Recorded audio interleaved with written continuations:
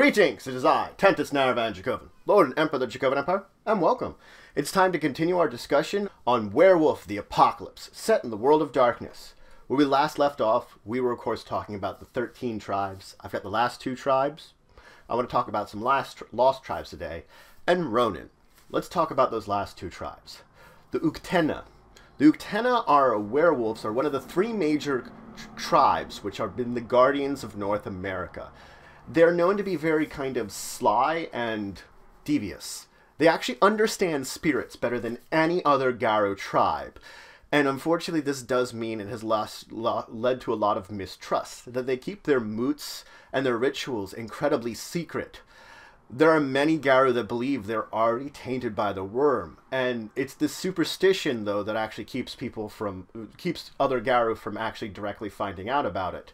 That kind of protects them from others trying to figure out whether or not they're just safe and secretive or tainted by force. Now, the next one, of course, is the Wendigo.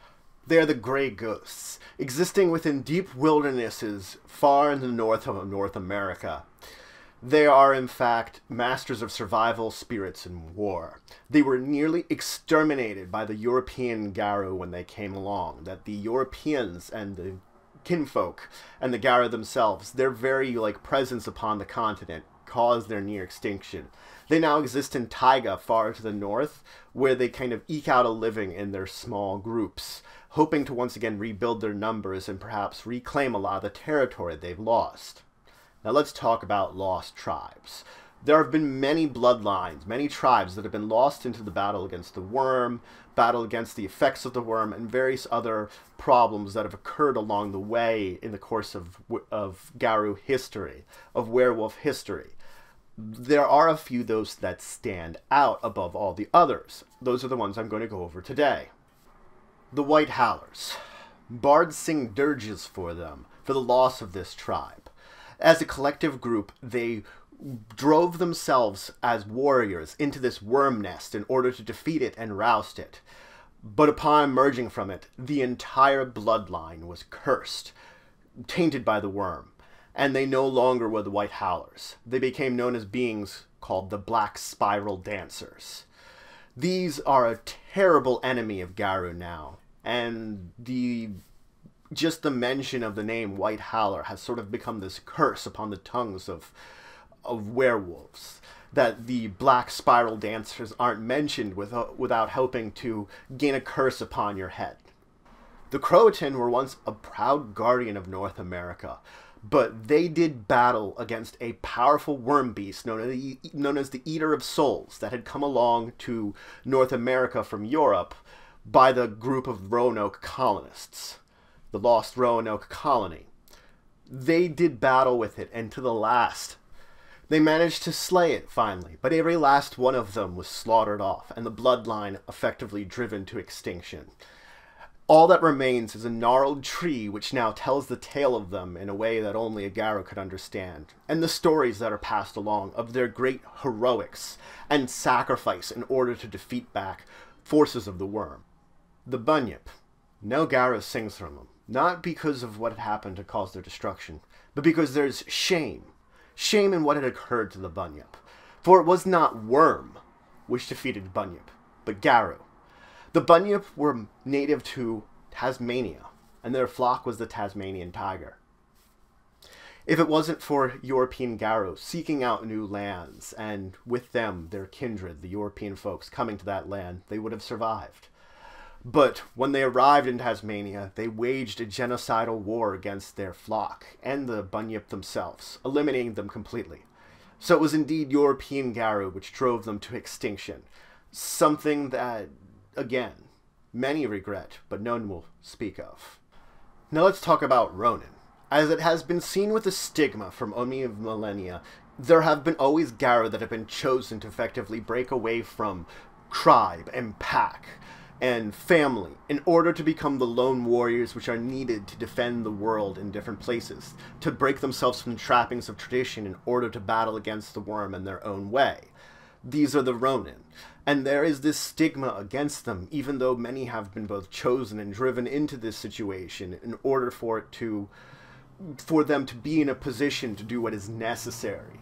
Though now when we reach the modern days, there are more and more Ronin being created just for the generalization of the garou which lose touch or are driven out of the tribes because of what they do. So the numbers of Ronin are swelling, and not for the reasons that they used to. Now, the Ronin do have some advantages. They can still learn gifts, and they don't have the trappings of rank. They would need some kind of mentor, which, of course, with enough with trading deals, or perhaps finding some kind of payment they would receive, or something similar, you can convince pretty much any mentor to perhaps teach you some gifts. But again, they don't have to worry about rank. They don't have the trappings of the society. So though they are no longer connected and lose a lot of that, and it is more difficult for them to learn gifts, they can still journey down the path of becoming a werewolf and getting the abilities they need to get more powerful. They can gain the ranks without having to worry about the societal implications of said ranks.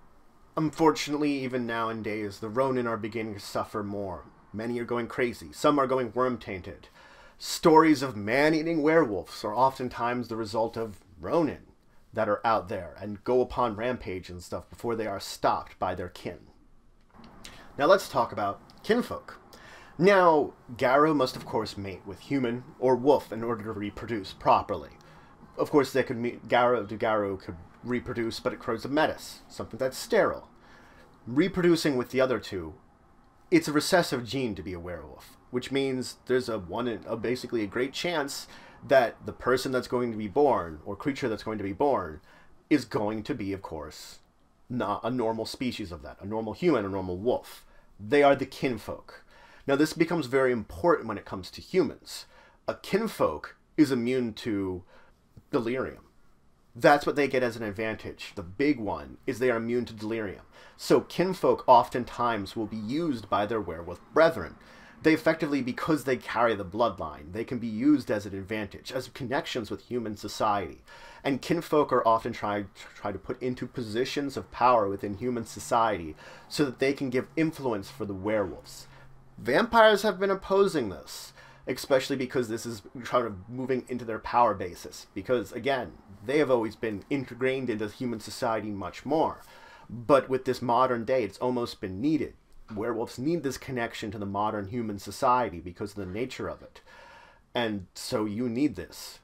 Now, as I said, most kinfolk, the only special abilities they get is the ability to not go crazy, not to have delirium. But there are a few rare exceptions which have been known to be able to gain both gnosis and rage. Now, it's hard to say if any of these would ever gain them, but because they have them, these kinfolk could learn gifts. Who would teach them? That's a good question. It would probably require some kind of situation in which one would learn one. But regardless, they can. So that's it for today. I finished talking about the last two tribes of the 13 tribes of garou. And I talked about 3 lost tribes. 2 that died out to the worm. 1 that was corrupted by it. 1 that died in an epic battle. And a tribe that died to fellow garou. One that's more tragic. I then talked about, of course, Ronin. Singular garou who no longer have the same trappings of connections as the other brethren. And I talked about kinfolk. The humans and wolves that are of the blood of garou, who are used in their societies, well, mainly human society, in order to get the connections to the world that garou sometimes cannot have. In the next episode, I'm going to talk all about moots, the cosmology of the werewolf universe, and start talking about the geography, different areas of the world, and what it means to being a werewolf in that area.